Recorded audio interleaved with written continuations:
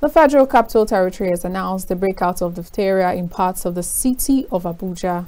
The FCTA Director, Public Health Department, Dr. Sadiq Abdulrahman, announced the outbreak at a news conference on Monday in Abuja.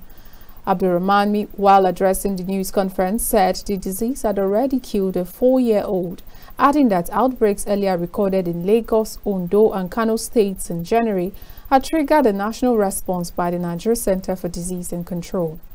The director said the outbreak was confirmed after tests on samples of suspected cases in a community near Dede came back positive. He urged residents to report any strange symptoms, particularly respiratory challenges, to relevant authorities and tasked them to maintain good personal hygiene. Abdurrahman said the department was collaborating with neighboring states to checkmate the spread of the disease through border surveillance.